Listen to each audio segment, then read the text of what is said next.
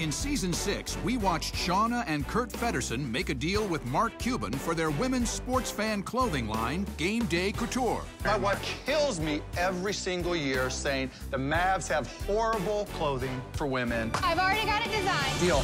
Let's see what they're up to now. Mark's invited us today to American Airlines Center, and we were so excited to meet with him. What's up, guys? Hey, Good to see ya. When Game Day came on the show, the timing was great because my wife had been killing me about there not being any great women's Mavs attire. Ta-da!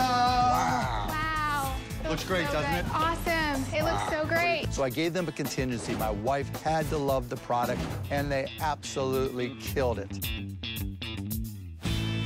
Make yourself comfy. The year before Shark Tank, we did $750,000 in sales. It's been a little over a year since making our deal with Mark, and we've done over $6 million in sales. But you guys are crushing it. Now we've got to get you to 25 million or more. You've got 700 stores. We've got to get that way higher. I'm going to reach out to some of the other NBA teams so that we can help you scale. We've got a lot of work to do, but I have every bit of confidence that we're going to crush it.